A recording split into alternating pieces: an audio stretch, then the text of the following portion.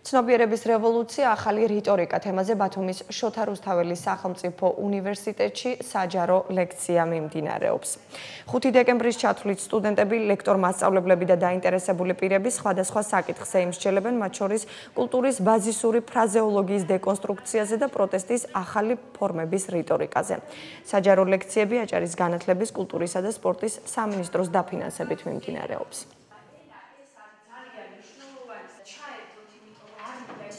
ხადის მნიშვნელოვანია, ყველა სეგმენტია გათვლილი, როგორც ვიცით, უფრო თბილისშია ხოლმე განთავსებული ის ძირითადი კულტურული სივრცე, რაც არასწორია, ამით ზარალდება, ვთქვათ, ეგრეთ წოდებული პროვინციები და როდესაც აქ ჩამოდიან ცნობილი პიროვნებები, მოაზროვნეები, ვთქვათ, ინტელექტუალები, ეს ხელს უწყობს კულტურის განვითარებას. ეს გახავთ საჯარო ლექციების ციკლი, რომელსაც წავიკითხავ 3 დღის განმავლობაში, დღეს ხვალდაზე, 2 საათზე და საჯარო ლექციებს ქვია ასე, ცნობიერების ევოლუცია და ახალი რიტორიკა და შეეხება ძალიან ბევრ საკითხს, შეეხება კულტურის საკითხს, მეტყველების საკითხს, განათლების საკითხს და ასე შემდეგ.